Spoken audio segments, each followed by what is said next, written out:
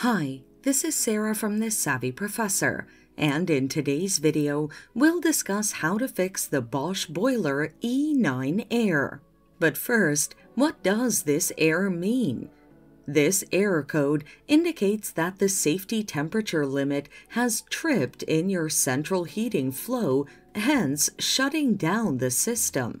The following are some of the causes of this error: a blocked boiler pump, a faulty heat exchanger, a fault in the safety temperature limiter, faulty wiring, or the PCB is damaged.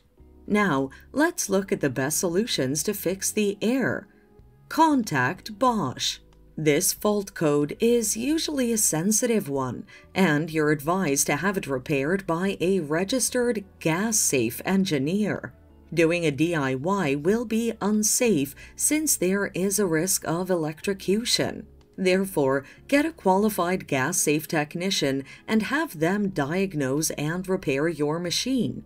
The good thing is that Bosch has a hotline where you can reach out and report the challenge you're facing so that a qualified technician will schedule your boiler for repair.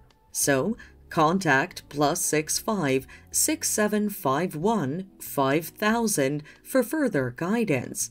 The phone number is in the description. Thanks for watching. Till next time.